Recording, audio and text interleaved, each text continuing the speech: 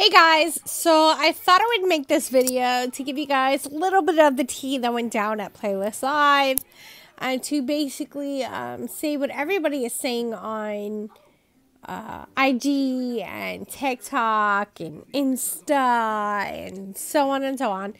Playlist Live 2020, of course it was great. However, there was a lot of issues this year. For one, security. They did not need to be such assholes this year. Mind you not, okay?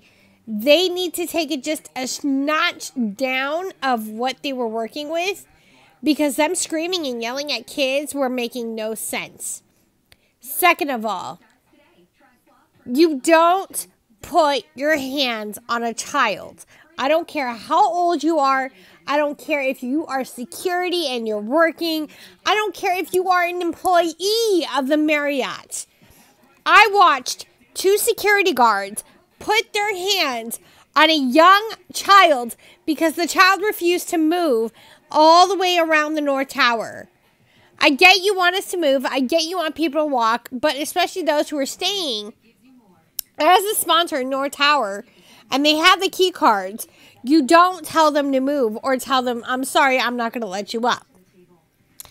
The only problem we had, and this is my issue with it, was the fact of the Marriott. I love the Marriott. Do not get me wrong. Every year we go. Every year we have a great time. However, when you check in and you are staying up at the tower and you are a sponsor and you have 4 people in your room, you are supposed to be given 4 of those special key cards that get you up into North Tower.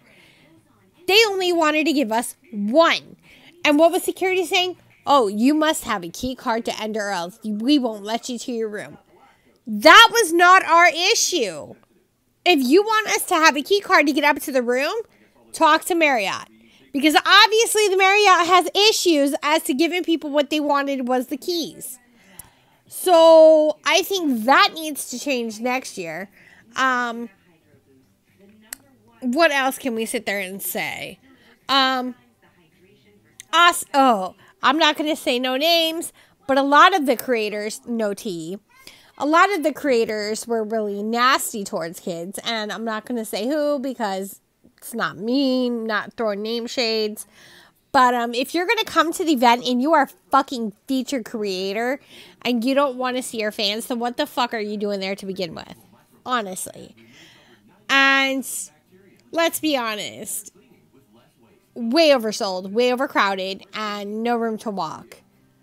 I think Playlist could have done better this year. However, I don't know if I want to go back.